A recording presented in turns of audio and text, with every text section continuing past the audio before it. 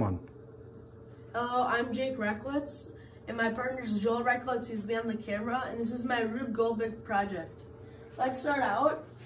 So first, our first golf ball will be rolling down a ramp and hit our second golf ball, which then takes the kinetic energy in this golf ball, and it will pull down our twig. The yarn right here works as a pulley and will pull down the twig. Once the twig falls, it will release the cup. The cup then holds the golf ball, which then will fall into the ramp.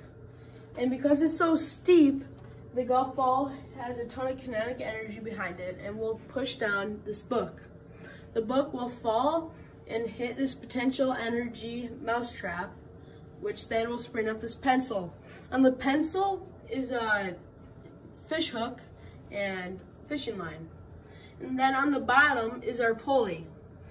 Once the string gets pulled, the pulley will release the flag, which then has our second hook and string, and will then pull this flag up, which then will hit our Jenga piece. The Jenga piece will fly forward and hit our tennis ball into the cup. And there's a hole in the cup, which then will let the tennis ball go all the way through, and then we'll hit the stick, which then release our last and final golf ball. And it will come down this ramp, make a 90-degree angle, and we'll hit the bar of soap